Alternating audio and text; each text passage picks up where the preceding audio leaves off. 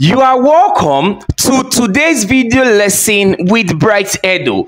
In today's lesson, I'll be discussing about the introductory aspects to organic chemistry. Now, this must be noted. The most important element that must be noted when studying organic chemistry is simply called carbon. Okay, carbon is one of the most important elements that must be noted when studying organic chemistry. And you already know that carbon as an element is symbolized with the symbol C.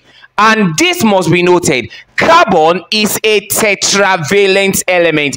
Carbon is a tetravalent element, meaning that it has 4 valence electrons. Now, this is what I mean. Okay, carbon is a tetravalent element, meaning that it has what? 4 valence electrons. You can see the valence electron now around carbon as an element. So carbon has 4 valence electrons. That means carbon can form 4 bonds. Okay, so it has 4 valence electron, means that this element carbon can form 4 bonds. So with this, let us quickly move over to ways we can represent an organic molecule. So with this, we have 4 important ways an organic compound or molecule can be expressed. And the first way is simply called the molecular formula. Now, let's take an example using this compound, C3H8. Now, first of all, we don't even need to know the name of this compound. All that matters is for we to be able to write out all these formulas of this molecule, which is C3H8. Now, how do we write the structural formula of this molecule? Recall, I said carbon is tetravalent. That means allowing just 4 bonds to surround itself. So with this, now you can see how many carbons are we having? We're having 3 carbons in this compound. So for we to write the structural formula, we simply first of all write carbon bonding to carbon and bonding to another carbon, because we are having how many carbons? 3 carbons. Now, moving further, you can see we've written out the number of carbon atoms in the molecular formula. So for we to get our structural formula, we simply use the molecular formula, which is now C3H8. Now, how many carbon atoms are we having? We are having how many? 3 carbon atoms, which I've written now. Now, it must be noted that I said initially that a particular carbon atom is what? Tetravalent. That means it allows 4 bonds to surround itself. So with this, we have to basically put all the bonds. Okay, bond, another bond, another bond. Now, looking at this carbon now, it is complete. The total number of bonds that should surround this particular carbon atom is complete, because we have 4 now. There are 4 now. 1, 2, 3, 4. Okay, now moving over to this carbon atom at the center, how many bonds do you think I should draw? It's just 2, because here you can see 2 bonds already surrounding this carbon that is found at the center. So it's now complete. And lastly, for here is basically 3. Okay, because if you check this carbon atom now, checking all together, we have 4 bonds surrounding this carbon to the right hand side. So you can see now everything is okay. So we can now fill this place of our hydrogen. Now, how many hydrogen are we having? 8 atoms of hydrogen. So H, H, H, H, H, H, and H. Now with this is the structural formula for this molecular formula, which is an organic compound. Now moving over to the condensed structural formula. How do we write the condensed structural formula? For we to write the condensed structural formula, we simply use the structural formula. Now, this is how it goes. Now, if you check to the left-hand side here, which is this carbon atom, how many hydrogen is it occupying? It's occupying 3 hydrogen atoms. So with this, we simply write this carbon atom first. So C. And how many hydrogen is it occupying? 3. So it becomes CH3. Okay, we've written for this. Now, what's the next carbon atom? Another C. But how many hydrogen atom is it occupying? It is basically 2. So it becomes CH2.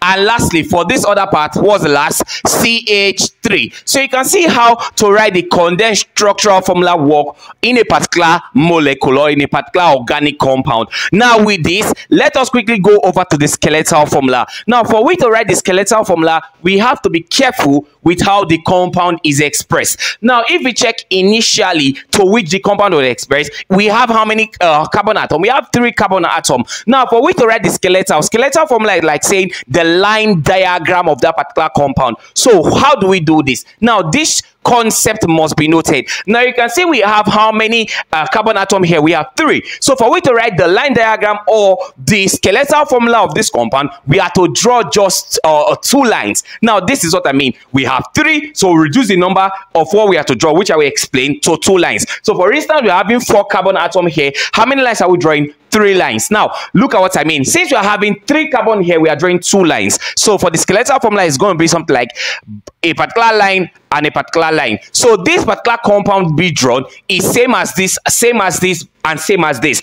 But to be sure of drawing this particular compound correctly, at each junction or at every junction we have carbon atom. Now let's check if we are to get the 3 carbon atom we are having lately for all these other forms to which this molecular formula can be expressed. Now at each junction, I said we're having what? Carbon atom. So at this junction, we're having carbon.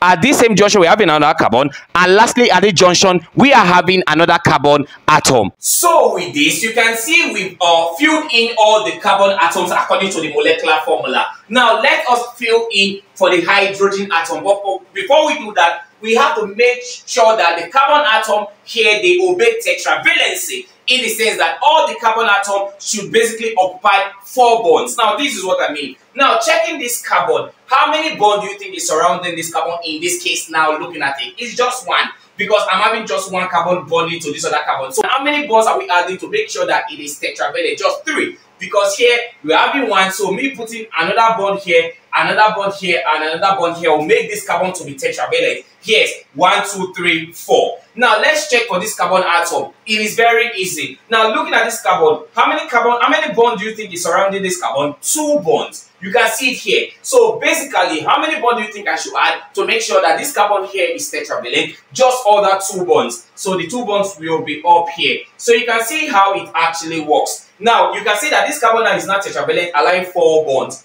1, 2, 3, 4. Now lastly, for this carbon should work in this pattern. So right now we have to just basically add our bonds here to make sure that this carbon atom is tetravalent.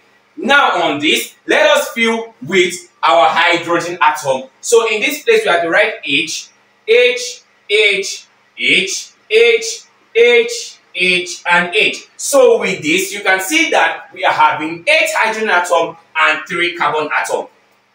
Now, what did I say initially? For we to be able to write the skeletal formula of a compound so easily, we have to basically look at our molecular formula and how many carbon atoms are found in the molecular formula. So when you have to draw this, you reduce the line you are drawing by 1 according to what you're having here. So here was 3. So how many lines did I draw? I drew 2 lines.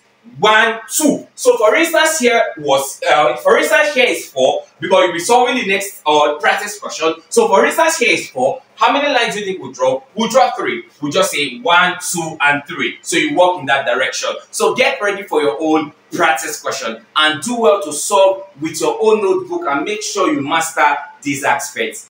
So guys, this is the practice question you will be solving and provide the answer in your own notebook. So with this, let us quickly progress on the introductory aspects of organic chemistry. Now, this set of compounds being discussed, they are called hydrocarbons. Now, this must be noted. This set of compounds being discussed about are called what? Hydrocarbons. That means they contain what now? Carbon and hydrogen. They are called what? Hydrocarbons. Now to this. Now hydrocarbons can be classified into 3 aspects based on the number of bonds that is found between the carbon atoms. Now this is what I mean. Now let's say this is a particular hydrocarbon and we have just a single bond that connects the 2 carbon atoms. This hydrocarbon will be called an alkane.